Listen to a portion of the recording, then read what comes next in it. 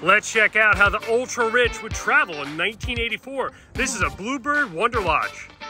This was over $250,000 back then, equates to $700,000 in today's money, but to get a motorhome like this today would be $1.5 million. Look at all these old school gauges, everything is in working order, in great condition. Sofa slides out into a bed.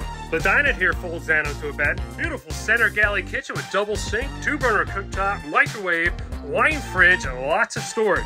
Storage up here and here. All the roof lockers on this side. Has a 12.5 kW generator which powers 2 air conditioners on the roof. Cubic foot freezer and refrigerator. Washer and dryer hookups here. Check out the bedroom. It's got a queen bed. You can walk all the way around. Lots of storage. You can even call someone from in bed. The wardrobe here and here. Look how it's all finished.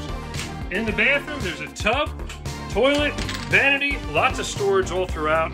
Check it out. Facebook Marketplace, Barnegat, New Jersey.